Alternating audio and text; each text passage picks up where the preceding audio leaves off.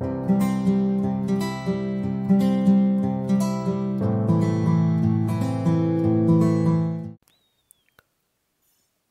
everyone, welcome back to the next video on the channel.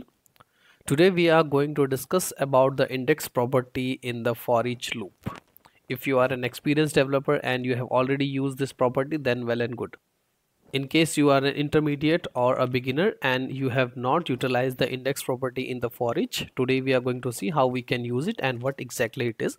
So we have seen that in UiPath we have one for each activity which is used to iterate the list and any item which is having a enumerable property, and then we have one more for each which is available to iterate wherever we have a data table, right? And this expects a data row.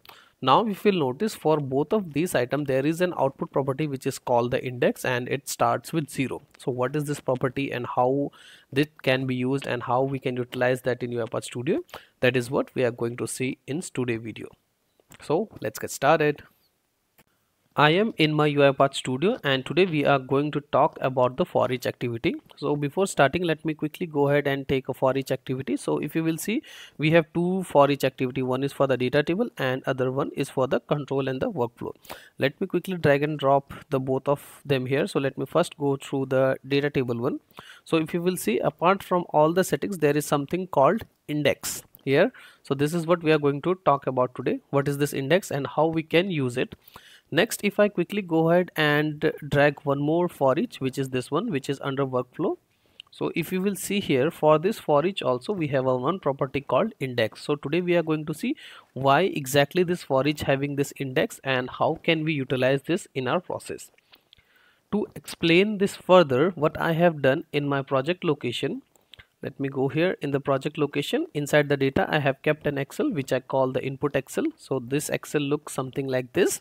So in the sheet 1 I have around 29 records, and then I have one more column which is the I column, which is output. So now assuming that this is a business process and what I want to do, I want to write some data of processing each and every row.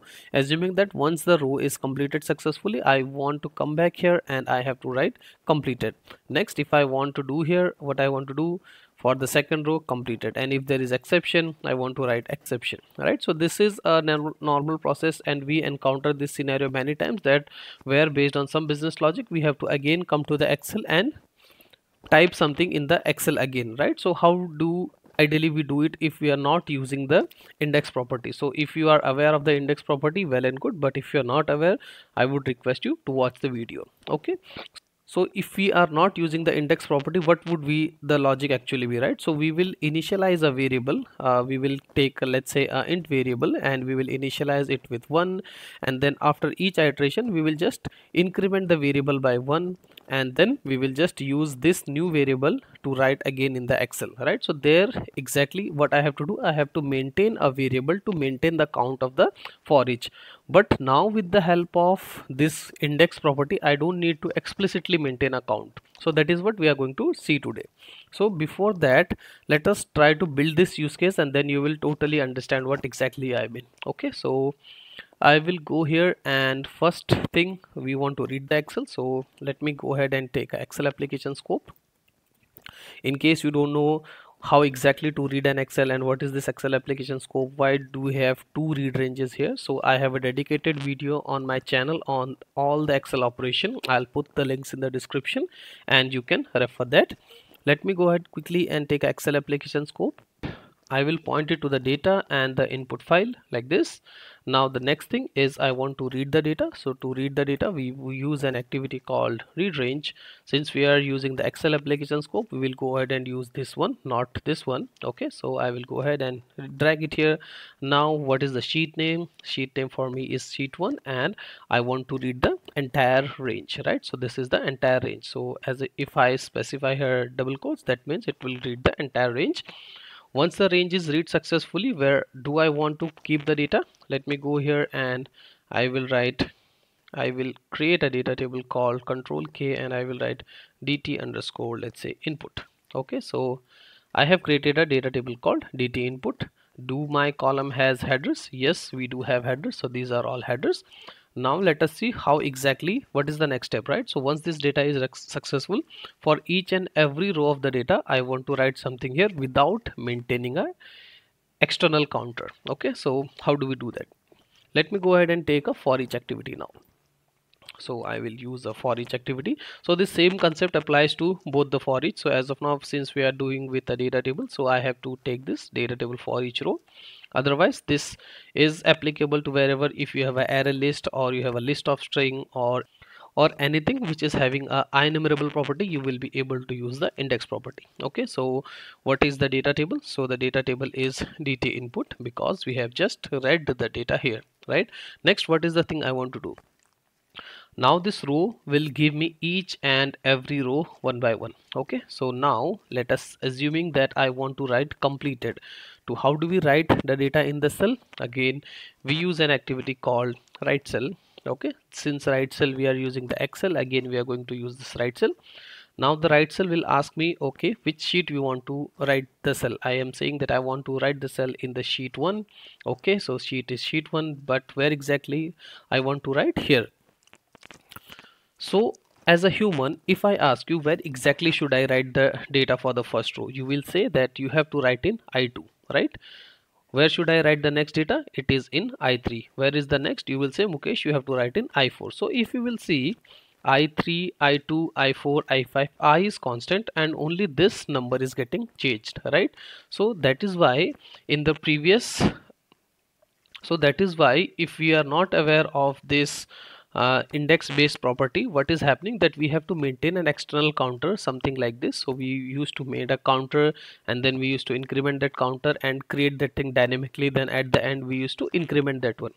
But now if I ask you that where exactly we have to write, the answer was in the column G, H and I. So this I is fixed for me, so I will write it here.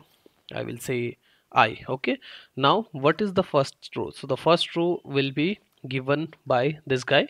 So the first row is 2, so I want to write it here I2 like this, right? So if I just type here like this I2, it will work, right? But not every time the I2 will work, right? Because that in the next iteration it would be I3, then I4, then I5. So where would this variable come from? So let me go ahead and take a assign activity.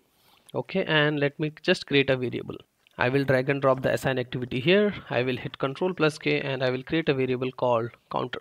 Okay, now this counter will be of type integer 32, because since it is going to store 1 2 3 4, so I will just make it to integer 32. Okay, now if I just write here like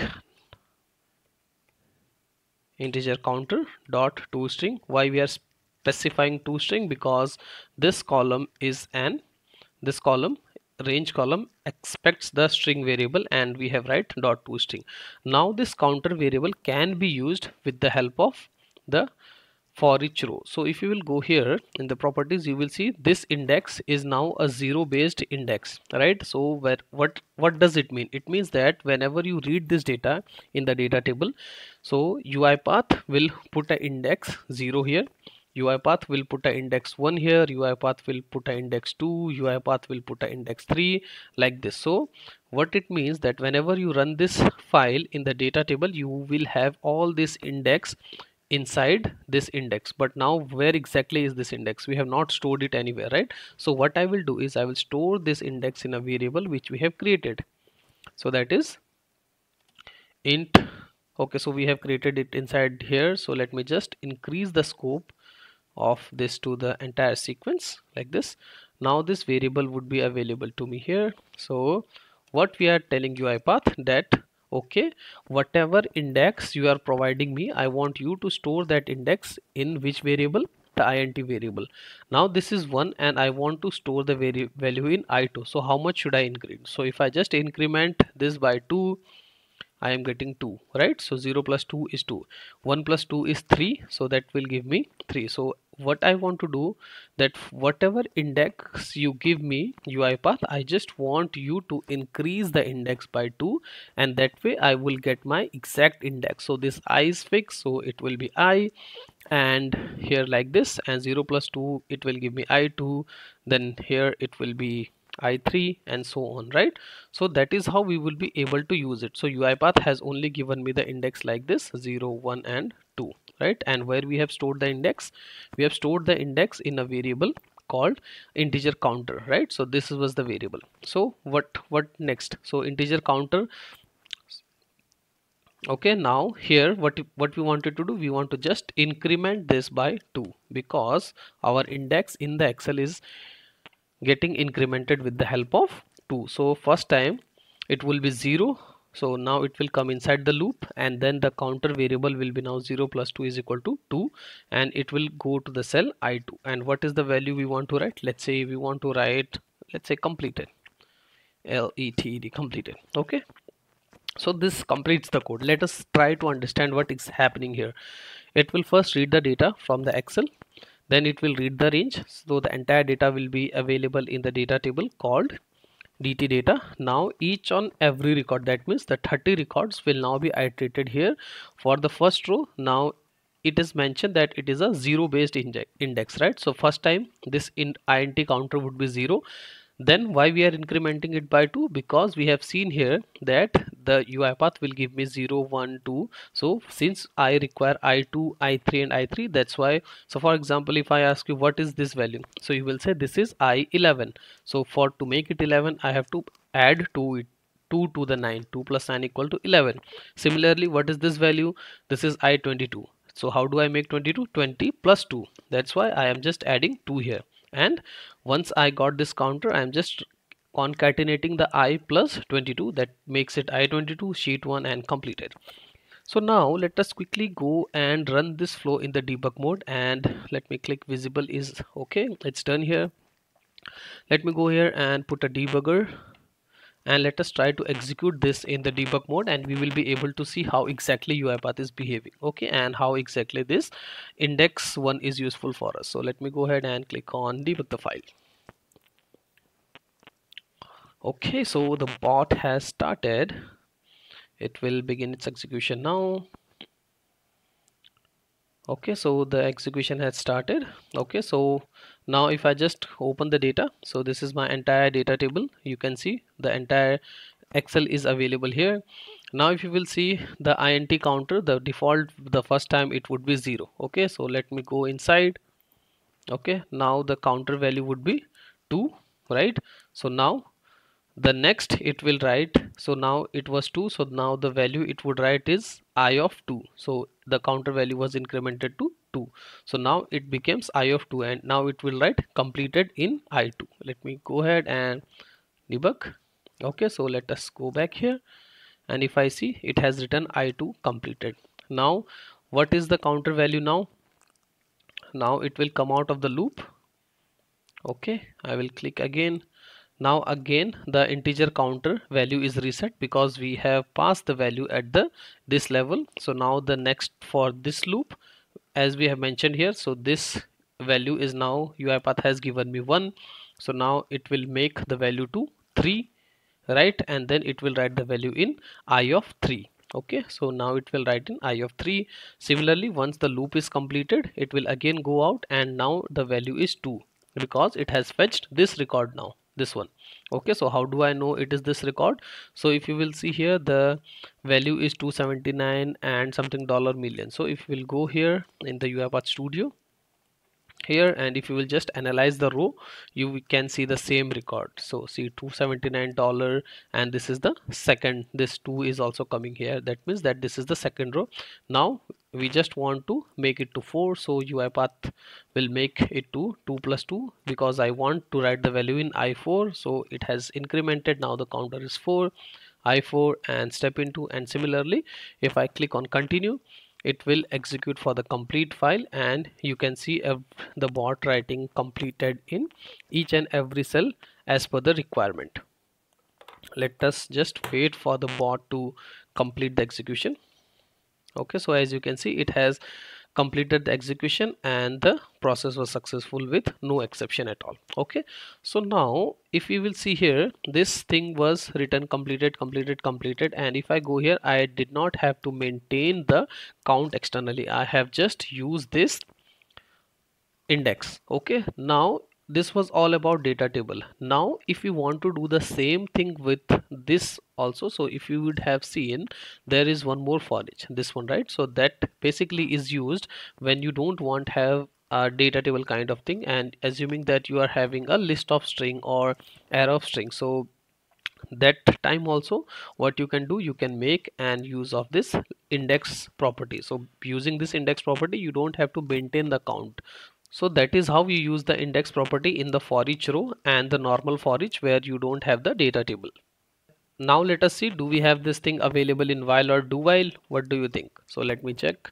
I will drag and drop the next loop, do while, and we don't have this property, right? So that property is only applicable for the for each wherever you have the for each data table or the normal for each.